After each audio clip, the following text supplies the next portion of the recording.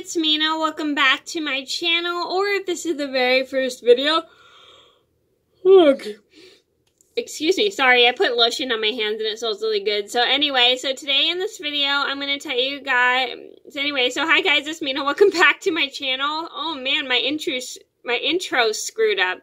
Hi guys, it's Mena. Welcome back to my channel, or if this is the very first video that you're seeing of me, then welcome to my channel. Please be sure to hit the subscribe button down below if you didn't already. I post every day of the week for all. And today in this video, I'm going to tell you guys a story of how I missed my 5th grade school play. And I think I mentioned this in my top 10 most disappointing moments in my life. And if you didn't see that video, I'll leave a link to it in the description box down below. And this is just to teach you guys it's okay to be disappointed. Things happen and things come up that when you least expect it. But this was a moment in my life, even though I wasn't really in the play, I was very disappointed that I missed the play. So I'm going to get started, and if you guys were excited about something and got disappointed because you had to miss it because of something, let me know down in the comments below, and I'm going to get started. So this all started when I was in the 5th grade. I was 12 years old. I was practicing for weeks in the orchestra with my friends as we were getting ready for my school play that my teacher had put on. Sorry.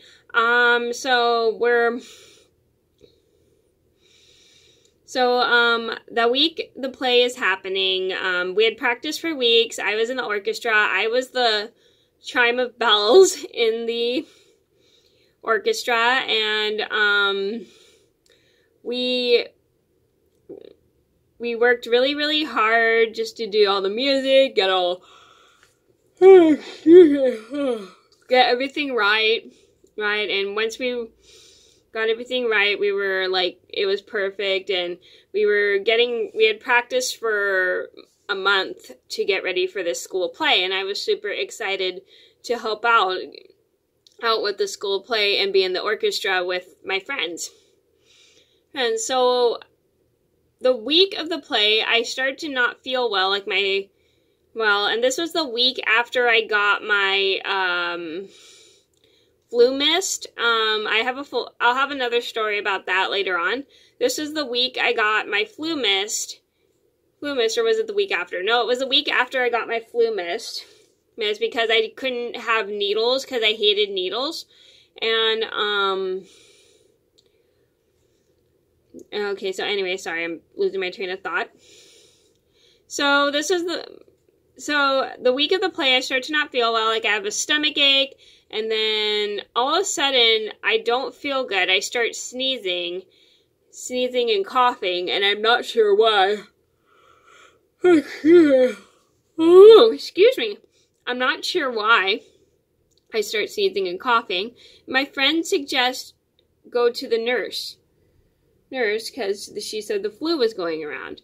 So I go to the nurse. My nurse checks my temperature, and I have a low fever, so they have to call my parents and take me home. And my parents pick me up and take me home. And then the very next day, they check. I want to go to school so I can get ready for the school play. So they check my temperature, and my temperature is at 101, which is not good.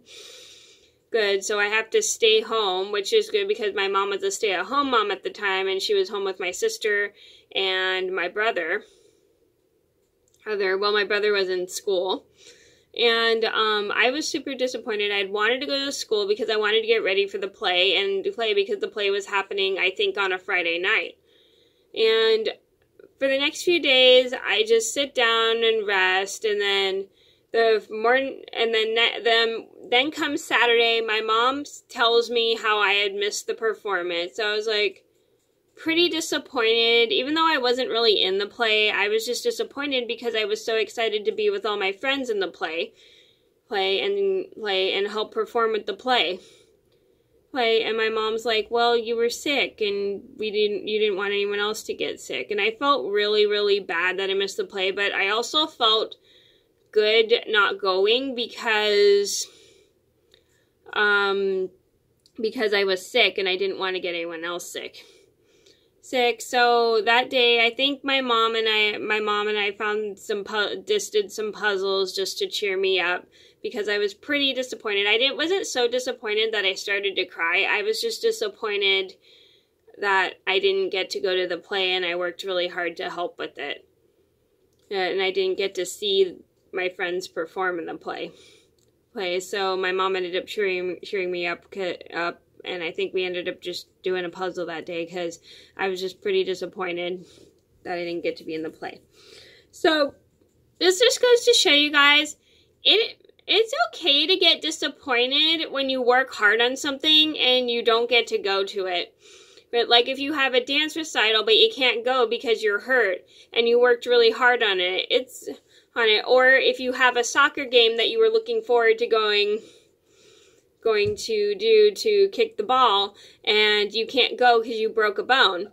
It's okay to be disappointed because things happen when you least expect it, and there's nothing really you can always do about it but to get rest and sadly miss whatever you were looking forward to. So it is okay to be disappointed, just so you guys know. No, I've been through it many, many times, and I totally understand how everyone feels when they get disappointed. It sucks to be disappointed, but it's a part of life. It happens when you least expect it. Okay, so that was a story of how I missed my school play, and I was pretty disappointed. I hope you guys enjoyed the video. Thank you so much for watching. Please be sure to like and subscribe if you haven't already. I post every day of the week for all, and I'll see you never soon. Bye!